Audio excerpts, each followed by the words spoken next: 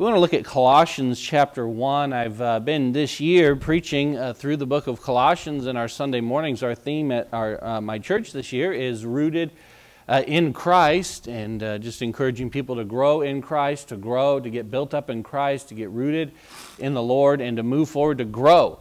And we've been going through the book of Colossians. We've been going in Colossians since February, and we'll probably finish sometime in September, October, just verse by verse. And so don't be surprised today if all the messages that I preach are from the book of Colossians. And we've been in there, and I actually had 2 or 3 of them. I was going back and forth this morning, which one to preach. And I think we'll go with this morning, Colossians chapter 1 and verse 9. 9 through 11, and we'll have just a little lesson on prayer here this morning from Colossians chapter 1 in verses 9 through 11. The Bible says in verse 9, "For this cause we also, since the day we heard it, do not cease to pray for you, and to desire that ye might be filled with the knowledge of His will and all wisdom in spiritual understanding, that you might walk worthy of the Lord unto all pleasing, being fruitful in every good work, and increasing in the knowledge of God, strengthened with all might according to the glorious power, unto His glorious power, unto all patience and long suffering with joyfulness." We'll stop there in verse 11. And we're going to look at this idea of prayer and a rooted prayer this morning, a rooted prayer. And I am preaching verse by verse, so I don't have time to go back and kind of set all this up. You know, when you preach verse by verse through the Bible, they're all connected, so they always tie in with the other verses. But just briefly to kind of get you set up for these verses, we see here that Paul is praying for the church at Colossae, and this is his prayer for them.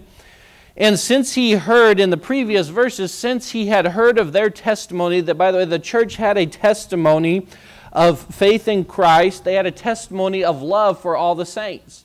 And Paul was grateful and he was thankful for this great testimony of faith in Christ this church had, and for the love that they had for the saints. And Paul was praying then for this church, and he's all, here's what I pray for you. And so we're going to look at this prayer that Paul has for this church. Now, this is not a church that Paul started, and these are people that Paul did not necessarily know personally, but he had heard of them, and he had heard of this church, and he heard of their faith and their love, and he prayed for these people. He prayed for them. And so we want to look at this prayer that Paul prayed. Remember, Paul, by the Holy Spirit, taught us much about prayer in the New Testament.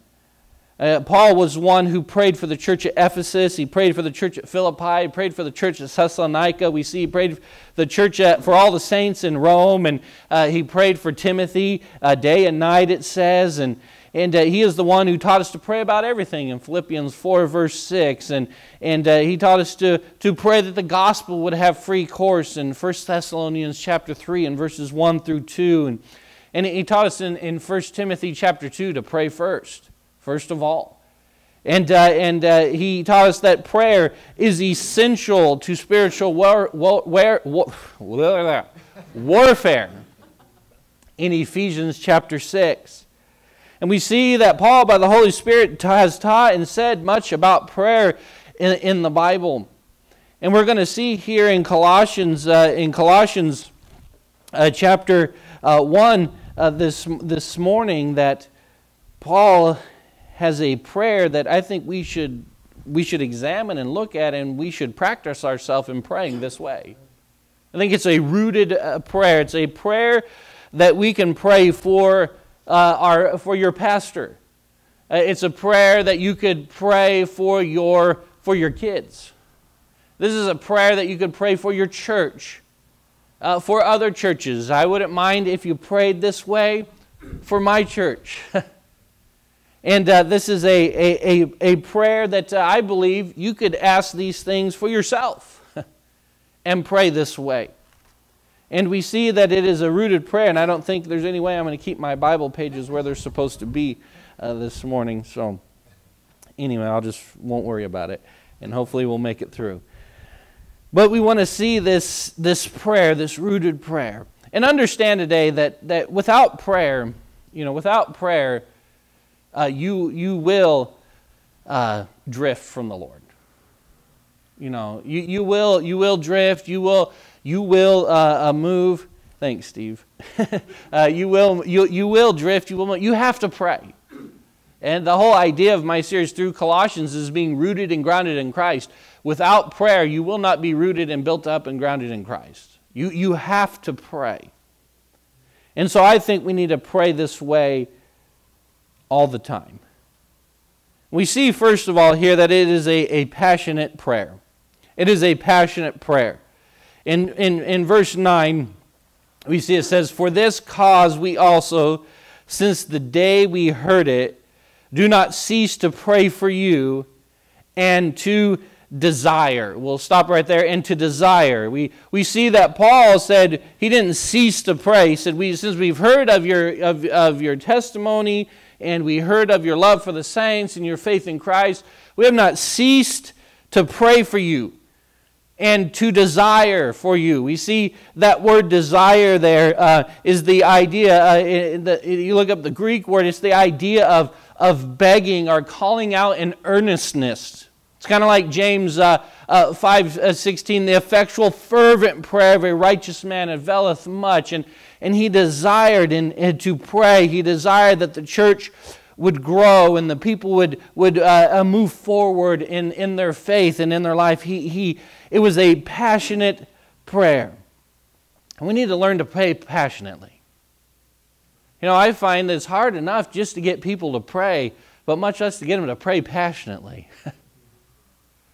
You can tell people all the time, you need to pray, pray, pray, and then people will come to you for counsel and help, and you'll be like, have you prayed about it? Well, you're like, well, and then that's my response, well, you got to learn to pray, and you need to learn to pray passionately. And I think we can get caught up in ruts. I have a prayer list, and I have our church's prayer list, and I keep it. And then on the back of the church's prayer list, I keep my own list typed on the back of that one, and with all these things on there. And I got to be careful that I don't just get caught in repeating names and so forth. But I need to learn to pray passionately. Pray passionately for people. And we need to be passionate in our prayer life. It doesn't just need to be some mundane thing or something, Lord bless us all, everyone, amen. No, you're talking to the Lord, and we need God, and we need His power. We look at the day and age we live in. We need the Lord. And do you care? Do you love the people that are sitting next to you here in the church? Could you say that of you, I have not ceased to pray for my church. I have not ceased to pray for my pastor. I have a desire for them to, and we'll look at the things that Paul's going to pray. Can you say that about yourself? Or you might say today, well, I used to pray for my pastor. At one point I did pray for my church. At one point, I did pray for my kids. Have you lost that passion and that desire? We need to have a passion, a desire to pray and to go before the Lord and pray for one another and care about one another. And just as I've become a pastor, I just realize even more than when I was an assistant pastor how important it is that a church pray for one another. Before I prayed, prayer list and all this, but as I've been the pastor for almost 3 years now, I realize, man, we need to pray for one another. And we need to be passionate and pray for one another and love one another. If we're not praying for each other and loving one another, it's going to cause problems in the church. We got to pray for each other. We got to love each other. We got to be passionate about it. And even as you think about your missions emphasis month, and you hear about these other churches in these other countries, do you desire God to bless those churches? Do you passionately pray for them? Or are you just kind of like pray for your little mission card on Wednesday and that's it? Or is there a passion, a desire to pray, God, those people in China and those people in this country and that, I pray they get saved. And I pray that church would be blessed and God would do a work. Where is our passion for the gospel of Jesus Christ to be spread around the world? Can it be said of us that we did not cease to pray. And that we had a desire, we were going before God and we were begging God, bless bless my pastor, Lord. Help my pastor, Lord. Bless those people in our church. And where is your desire to see God bless others in the church? Where is your desire to see God bless other churches and to bless missionaries and to bless your kids and to do a work? Where's your passion? Where is your desire for prayer? And then it goes on, what was his specific desire for them? What was he pleading and begging and asking God to do for this believers? By the way, this church that Paul probably didn't know most of them personally. And yet he has the desire and a passion for these people. And what was it? Back in verse 9 it says, "For this cause we also, since the day we heard it, do not cease to pray for you, and to desire that ye might be filled with the knowledge of his will." He desired that those believers would be filled with the knowledge of God's will. Now this word "filled" is an interesting word. As you study it and look at it, it's more than just that they might know God's will. This word "filled" is used in another place, and I think if we read it in another place in Scripture, it helps us to more fully understand what this word means and what Paul is saying here by the Holy Spirit. We see in Ephesians chapter 5 and verse 18 a very common verse. "And be not drunk with wine, where is an excess, but be" what? "Filled with the Spirit." What does it mean to be filled with the Spirit? Does it mean you just know Him? No, it means you're what? You're controlled by the Spirit of God, right? When you're filled with the Spirit has taken control, and you are doing what the Spirit wants you to do. You're speaking the words He wants you to say. You're behaving in the way He wants you to behave. You are filled with the Spirit. You're not under the control of wine. When you're drunk, you're under the control of what? Alcohol.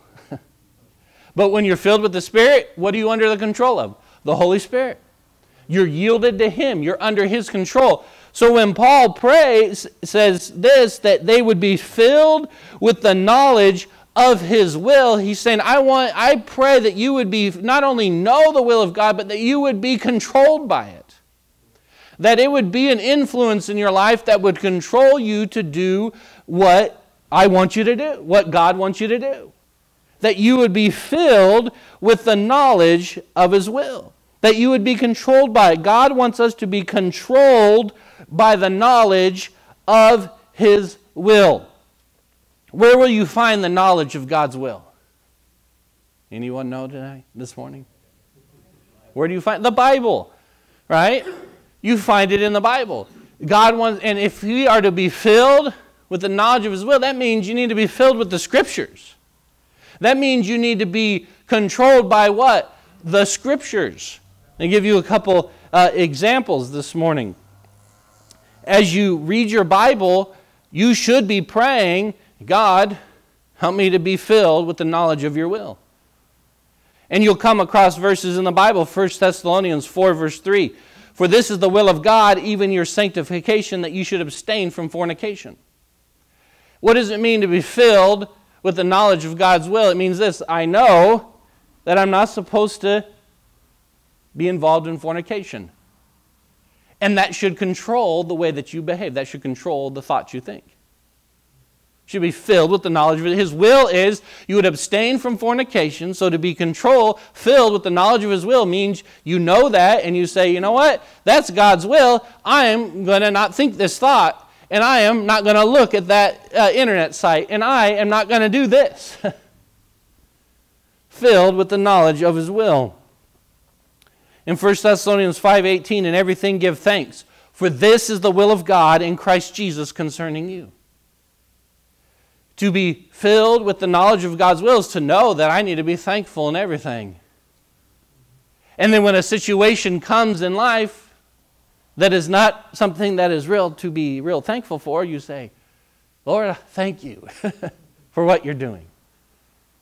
Thank you for what you're doing. And you might not, you might look at the situation as tough, it's hard. I like, we were at youth camp just a few weeks ago, and the preacher said, you know, you need to look at struggles in this way. You need to look at those struggles that you're facing as God's opportunities to do a work in you.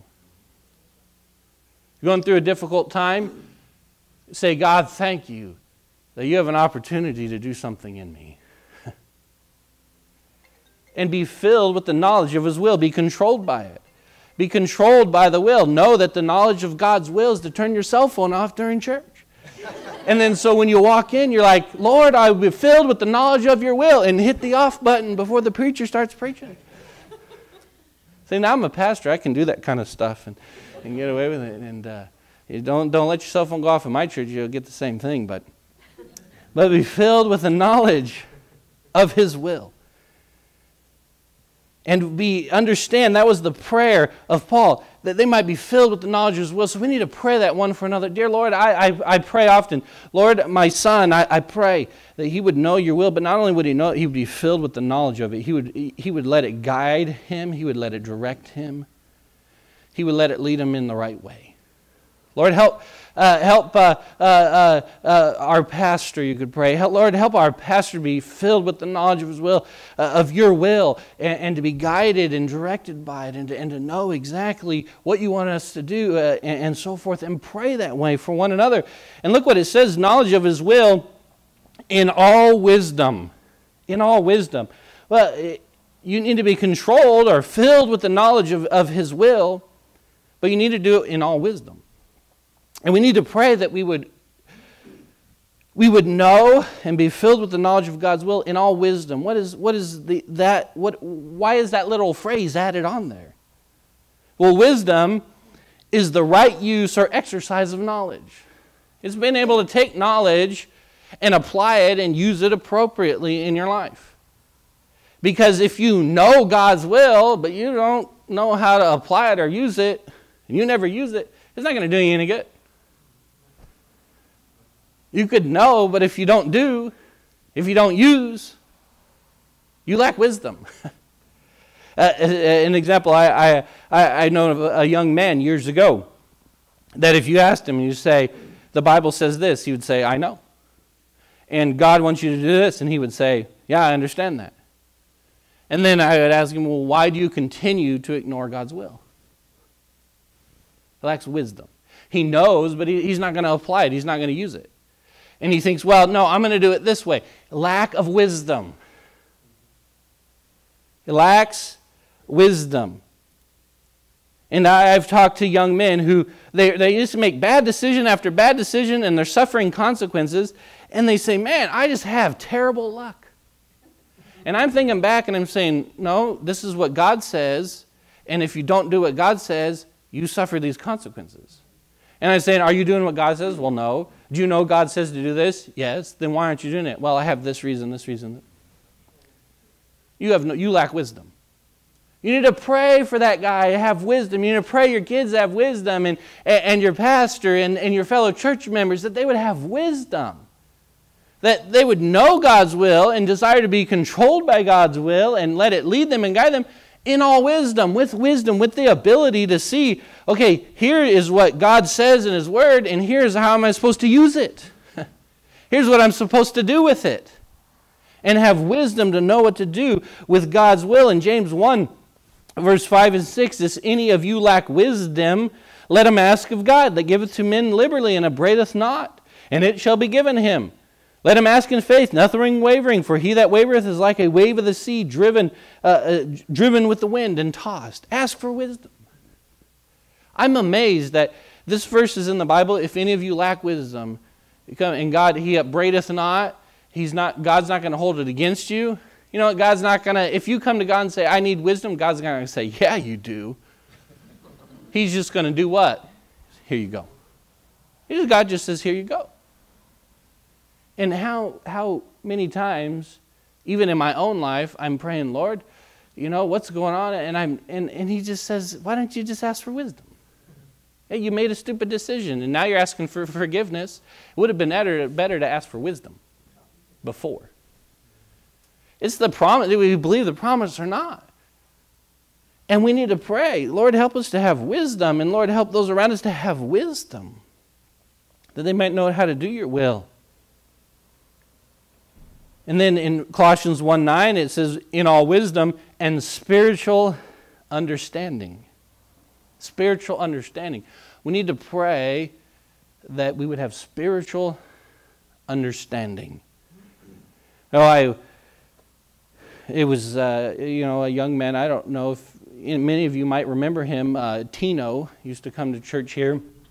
And I remember being over to his parents' house several times and witnessing to Tino's dad and sharing the gospel with him. And I think I did it maybe 2, maybe 3 times. Share the gospel with Tino's dad. And you would ask Tino's dad, if you died today, did you know that you'd go to heaven? And he would say, yes. And I'd say, great, how do you know? I've been baptized. And I would say, well, baptism doesn't save you. And I'd take him through some verses, for by grace are you saved through faith and not of works, lest any man should boast. And he would say, you're right. You're right. And I said, but you said you're saved because you were baptized. And he's all, yeah, that's why I'm saved. And I just kept going in circles every time. And I just, what was the problem? He lacked spiritual understanding. He just couldn't make the connection. And it was like this circle. He couldn't see. He lacked spiritual understanding. Now, he lacked it because he was unsaved. He was a natural man. And we need to pray for him. Lord, help him to have spiritual understanding to see that he's thinking in circles. We need to pray that people would have spiritual understanding. It's like the wife who you're counseling, and you're like, you need to submit to your husband, and she says, I know I need to submit, but his financial plan is just stupid. I'm not going to listen to him. But you're having marriage problems. You need to submit to your husband. But his plan is stupid. She lacks spirit. She doesn't see the connection that their marriage is a mess because she won't submit. Just doesn't see the connection. Well, I'll submit in every area except this. And it's not my fault. It's his. Because his financial plan is stupid. And they don't see the connection. You lack spiritual understanding, and you need to pray, Lord, help us to have spiritual understanding. Sometimes I need spiritual understanding. Things are going on in the church, and I'm just looking at it, and I don't know what that's about. Lord, help me to have some spiritual understanding in this issue. Help me to see what's really going on. Help me to see what's going on in the spiritual world, to see what you are doing. And pray for spiritual understanding. I remember counseling a guy who had a gambling problem. This was years and years ago. And he came in, and he's like, I have this gambling problem. And so we started counseling him, and I like, all right, here's what do you read your Bible in the morning? No. Do you pray in the morning? No. And I said, okay, let's start on a plan. How's that going to help me with my problem? He lacked spiritual understanding. I mean, what did he want me to do? Pay his gambling debts? And that was going to help him? No. He lacked spiritual understanding. He couldn't make the connection between, I need to do what God wants me to do every day, and then that's going to help me to get over this problem I have, because I'll be controlled with the knowledge of God's will. He couldn't make the connection. And there's a lot of people, a lot of Christians that go through struggles, and they're suffering consequences, and they're making bad decisions, and they can't make the connection. And you're telling them, you need to do what the Bible says. And you're like, I tried that. I did, and they just can't. And you need to pray, Lord, you need to pray, Lord, I pray they have spiritual understanding. We need to pray for spiritual understanding. And too many lack spiritual understanding. And by the way, one way to get some good spiritual understanding is to get in your Bible and to exercise yourself in the Word of God. Hebrews 5:13, for everyone that useth milk is unskillful in the word of righteousness, for he is a babe, but strong meat belongeth to them that are full age, even those who by reason of use have their senses exercised to discern both good and evil. Exercise yourself in the Word. Don't just be a baby Christian. Get some strong meat. Get some spiritual understanding. Pray as you read the Word of God. Pray, God, help me to have spiritual understanding. Not just to read the words on the page, but help me to understand spiritually what you're saying, what you want me to do. Help me to make the connection to my life. And we need to pray that way for one another. We need to pray and have a desire that others around us and ourselves would be filled with the knowledge of God's will. We need to pray that we would have the wisdom to rightly use that knowledge. And we need to pray that we would have spiritual understanding and that we might see how the Scriptures and the Word of God applies to our life. Determined to live your life knowing what the will of God is and to being controlled by it. Determined. Set out to do that in my life. Lord, as a pastor, I prayed, Lord, I want to know what your will is for this church, because it's his church. And Lord, guide me, direct me, help me to know, and help me to be filled with the knowledge of your will. And we need to pray that one for another. I found people come, and when they find out you're a pastor, they'll come to you with their problems, and they'll think you have all the answers, and you're thinking, whoa, I don't know what I'm going to tell this guy. How did he get himself in this mess? You know what I've learned? I have to start praying, Lord, help this guy to be filled with the knowledge of your will in all wisdom and have some spiritual understanding. Because I can give him some verses, and I can share some Bible with him, and that's what's going to help him, but help him to see it. Help him to see that's what's going to help him. A relationship with you and walking with you. And we need to pray this way one for another. And we see a passionate prayer that they might be filled with the knowledge of God's will. And then in verse 10, we see a purpose in his prayer. And it says this in Colossians 1:10, that you might walk worthy of the Lord unto all pleasing. What is the purpose of being filled with the knowledge of God's will? It's so that you can please him. It's so that you might walk worthy unto the Lord and you might be pleasing unto him. We are to live our lives to please God. Revelation 4:11 says, thou art worthy, O Lord, to receive glory and honor and power, for thou hast created all things, and for thy pleasure they are and were created. We were created for God's pleasure. We are for his pleasure. We are to have knowledge of his will and seek to find the will of God and to do the will of God and to be controlled by it, that God might be pleased with our lives. We're to seek to please him. We're to seek to walk worthy of him unto all pleasing and to please God. Do you pray about your daily walk with the Lord? Do you pray that your daily life might be pleasing to God? Do you wake up in the morning and say, God, may my life be pleasing to you today? Now, I wish I could say I've woken up every morning and said that. I haven't. But I need to, and you need to, every day. Lord, may our lives be pleasing. Lord, I pray, may my sons and may my daughter's life be pleasing. May my wife's life be pleasing. And may our church and the members of our church, may they walk worthy of you and live life that is pleasing to you. And I find if I pray that, God will show me things that aren't pleasing to him.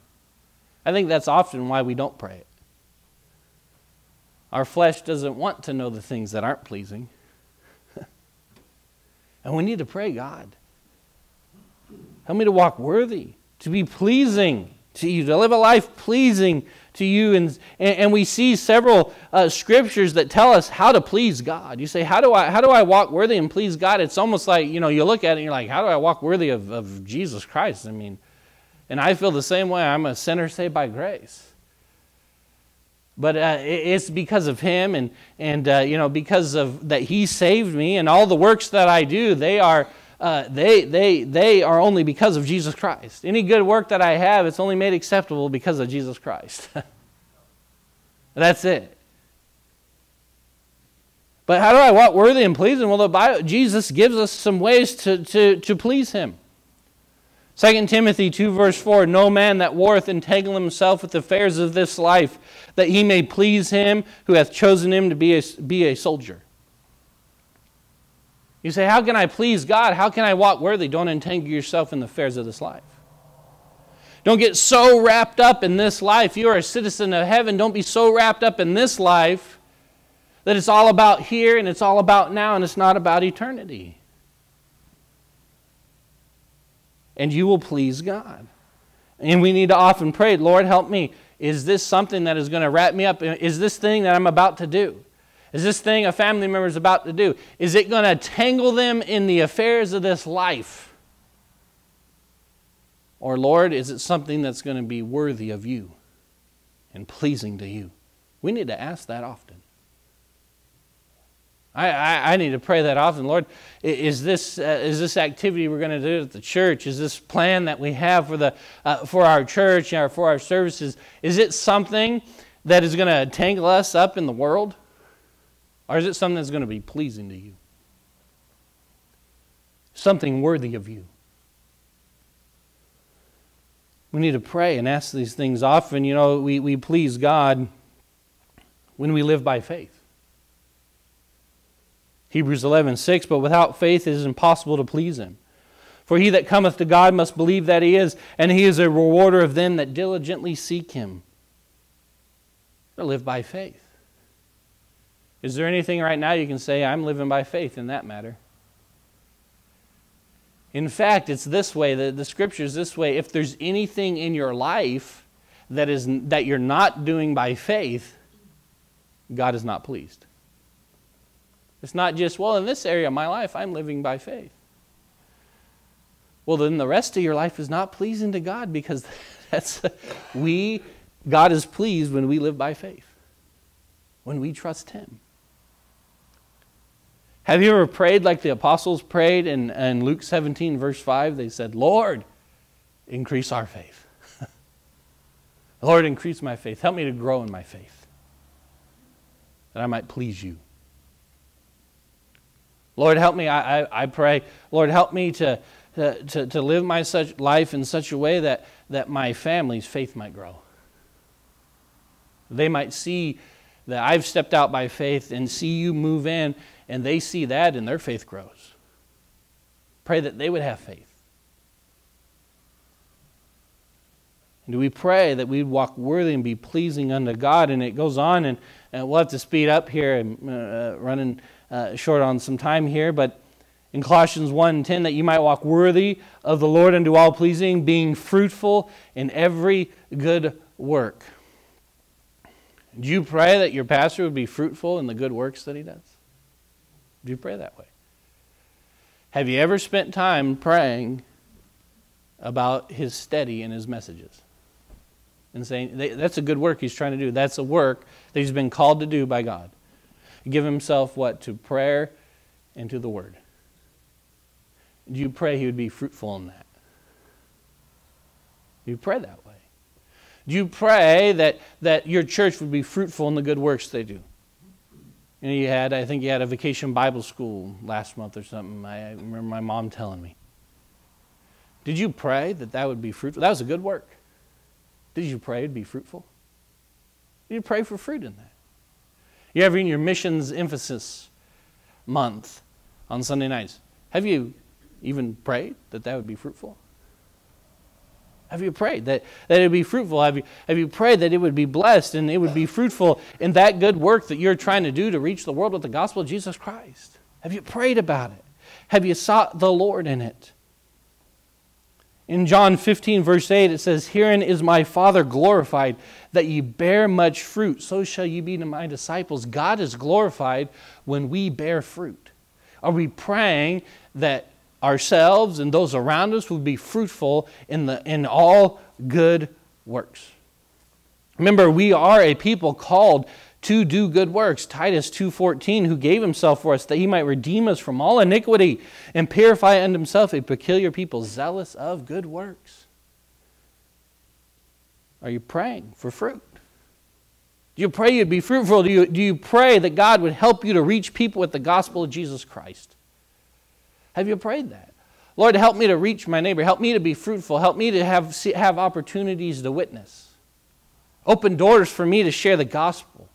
Have you prayed that way? Have you ever prayed about being fruitful in the fruit of the Spirit? Have you ever prayed, Lord, help me to experience joy like you want? Lord, help me to have that temperance, that meekness. Lord, help me to have that faith. And help me to have those fruits of the Spirit. Help me to grow in my love and to be a fruitful Christian. Have you ever prayed and asked for fruit? Have you ever prayed that a fellow brother in Christ would be fruitful in the fruits of the Spirit? Have you ever prayed that your pastor would experience the fruits of the Spirit? Have you ever prayed your church would have opportunities to get the gospel to everyone in Santa Maria?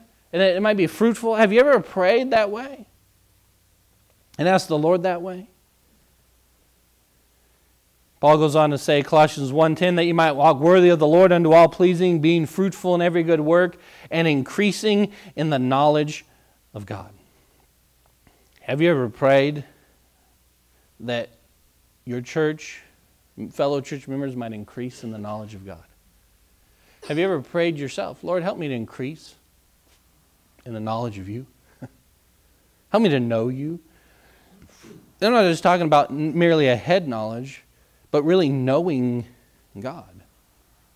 Knowing about Him, who He is. You know, that's a hard prayer to pray sometimes, because if we're going to get close to the Lord, guess what? We're going to have to experience, the cross. Paul prayed this way. He said that I might know Him, Philippians 3:10, that I might know Him and the power of His resurrection and the fellowship of His sufferings, being made conformable unto death.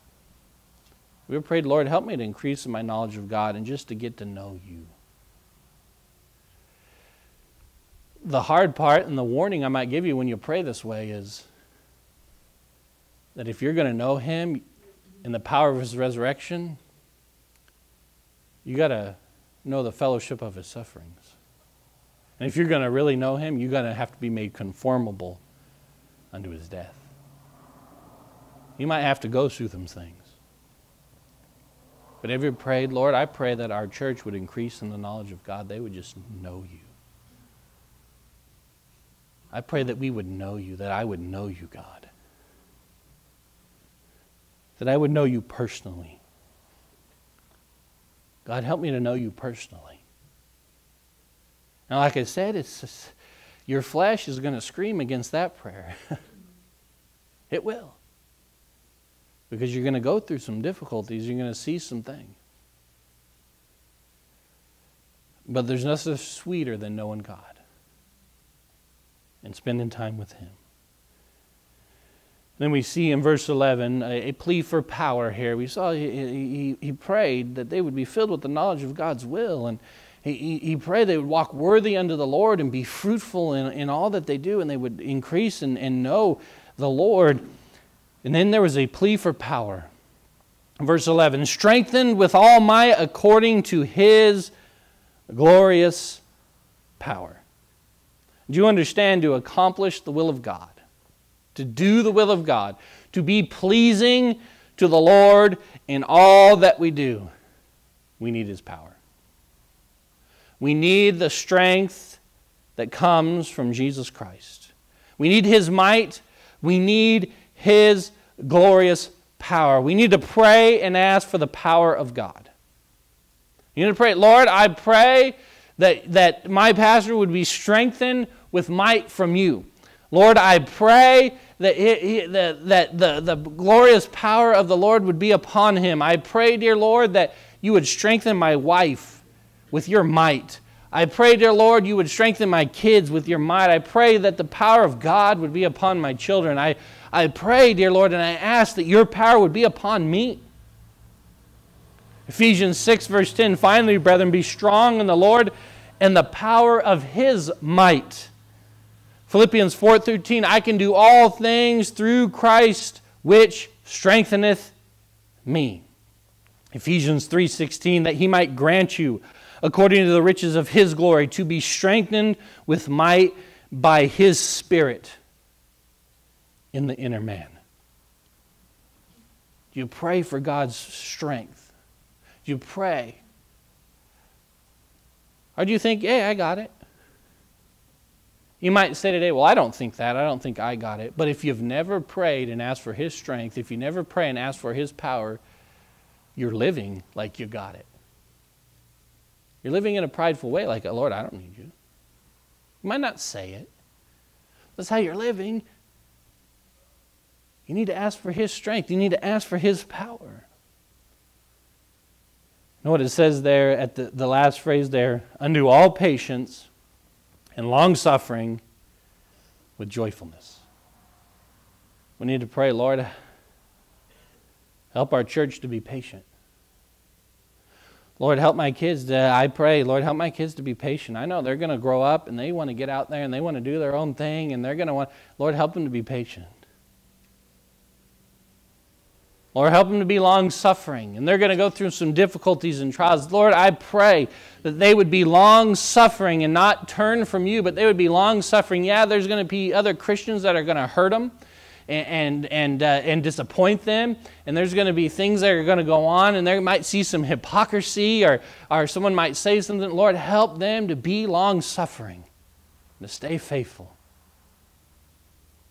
Lord, help my pastor to be patient, to be long-suffering. Lord, help my fellow church member. Lord, help Brother Campbell over there in Wheatland to be patient, to be long-suffering, and just to endure and to stay faithful. And help him to do it with joyfulness. Have you ever prayed that other people would have joy? Apostle Paul did. He prayed that church, they would go through some trials, and they would need patience, and they would need to be long-suffering. But he said, Lord, I pray that they would have joy in that.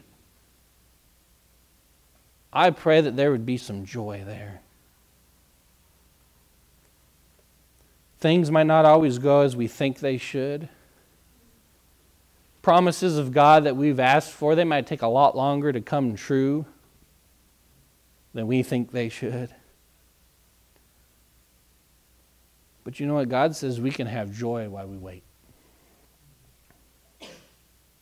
We can have joy. You can go through heartaches, you can go through difficulties, and you can have joy. You can do it with joyfulness as you wait, as you endure, as you forbear. You can do it with joyfulness. In Nehemiah 8 verse 10, they said, for the joy of the Lord is your strength. Joy is that inner strength and peace that comes from God. You pray that way for one another.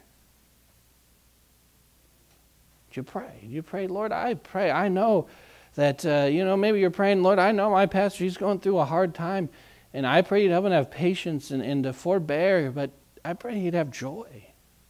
You look at a fellow church member and they're suffering, Lord, I pray that they would endure this trial with joyfulness. Lord, I pray, I know my kid, he's struggling right now, but I pray he would do it with joy. There would be a joyfulness there. Have you ever prayed that way for one another? And we see the Apostle Paul pray for this church.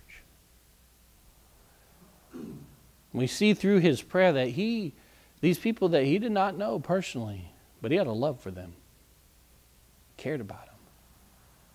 And I think we see that in his prayer for them. Do we love each other enough to pray this way for one another? To spend some time before our God on our face, praying for one another, caring for one another.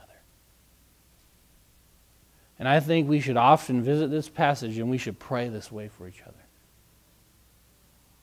I think as you think about missions and you think about these other churches that these missionaries are starting, you say, how do I pray for them? Well, there's a good starting place right there. Pray. Let's pray for each other. Let's be a praying people. Praying for one another. Praying that we would be filled with the knowledge of God's will. Praying that we would walk worthy of the Lord and be pleasing to Him. Praying that we would have His power and His strength upon us. Praying that we would do it with joyfulness. We do it with joyfulness. Let's stand together and we'll dismiss in prayer.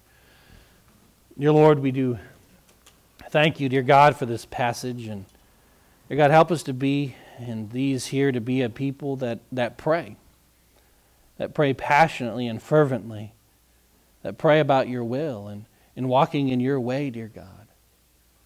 And we pray, dear God, that you would just bless and move in that way, and we'd just see your hand. And dear God, I pray that we would all be strengthened with your might and your power, and we would know your will and be filled with the knowledge of it and with all wisdom, dear God. And help us to have spiritual understanding, dear Lord.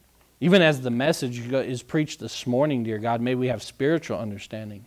May we be filled with the knowledge of your will, dear God. And I know that your word will be preached this morning, dear God. May we let that fill us and guide us and control us and direct us, dear Lord.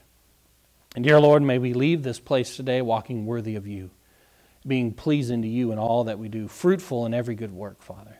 Strengthened with your might and your power. Dear God, may we be patient, long-suffering, dear God. And may we have that joy that is promised from the Holy Ghost. We thank you for what you'll do, Father. We pray you'll bless the service to come. We pray this in Jesus' name. Amen.